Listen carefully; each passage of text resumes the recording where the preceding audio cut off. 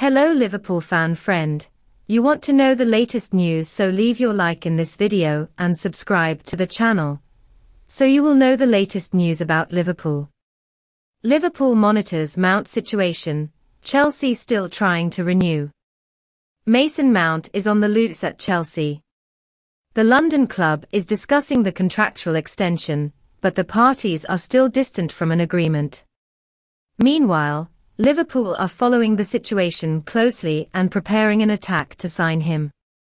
The arrival has the endorsement of Jurgen Klopp. According to The Guardian, Liverpool want to have more options in the midfield for the German coach's formation, and see Mount as a player capable of providing different alternatives for the position, even more so being young, and may pay off in future sales.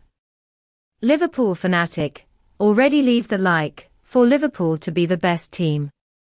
Thanks. Even if Chelsea's board has not given up, the feeling is that the Englishman does not want to remain in the Blues and should change teams in the European summer. Mount's current contract runs out in June 2024, so the midfielder will enter his final year of the deal at the end of the season.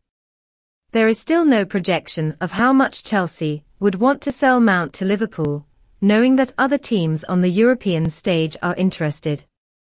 The young man has 189 career games, with 33 goals and 37 assists. Big Liverpool fan, what do you think? In your opinion, should Liverpool sign Mount, or not? Write your opinion there in the comments.